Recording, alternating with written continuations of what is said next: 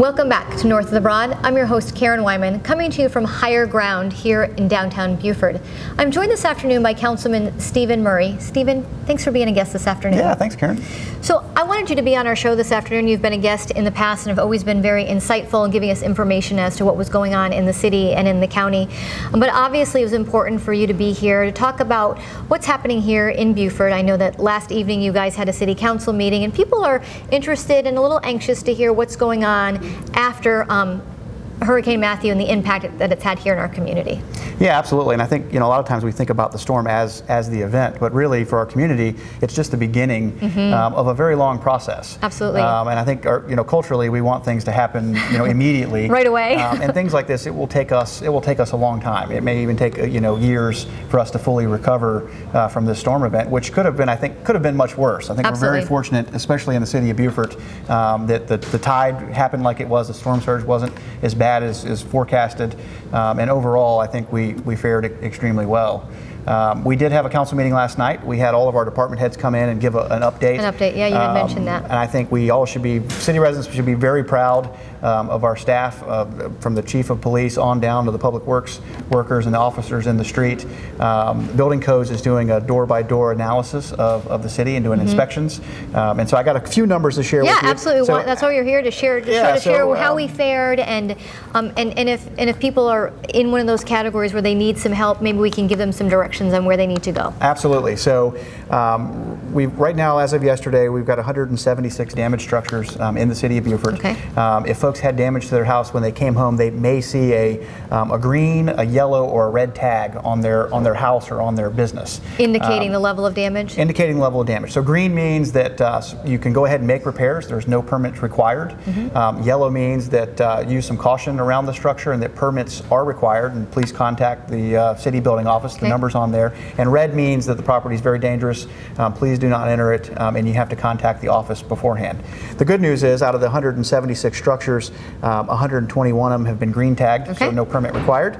50 were yellow tagged, so that requires some permits. And 5 were unsafe and red tagged.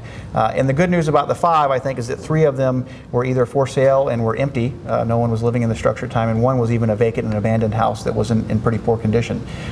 So I think, again, we fared very well. The city's also waiving all permit fees until December 31st. Right, so if people got those yellow tags or those red tags and they are in need of a permit, it's really at this point just to make sure they're doing things safely and that nobody gets injured.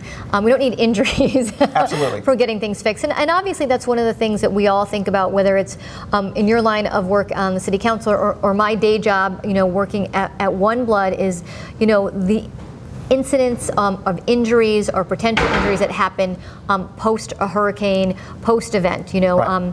I was saying to you as we were coming to do this interview that one of the biggest concerns I had was, how do I get blood and products back into Beaufort Memorial so that they could open, anticipating that people do get injured trying to repair things, moving or cutting trees down themselves. Right. And then there's always the worst case scenario where somebody gets involved with some live wires and gets electrocuted. Absolutely. So considering the population, you guys know with these statistics, we fared fairly well as a community. Yeah, I mean, until I think Tuesday or Wednesday of last week is where we have the latest statistics, but through the entire storm event, evacuation, and the initial cleanup, we had 0 fatalities and 0 injuries. Excellent. Both staff and public.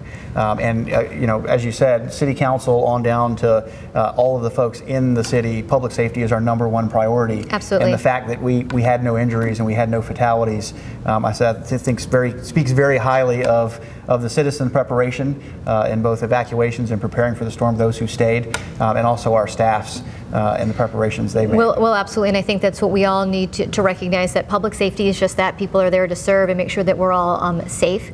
Obviously, a little frustration some people have had about being able to return to the county or their homes sooner, but in the big picture, we all need to recognize all the hard work that the members of the public safety team did during this event. Always a pleasure to have you as a guest. Karen, on North thanks for having me. Thank you so much. We'll be sure to have you back and give us updates as we move through the Boundary Street project. Anytime. But thank you so much, Stephen. We'll be right back with our next guest on North of the Broad.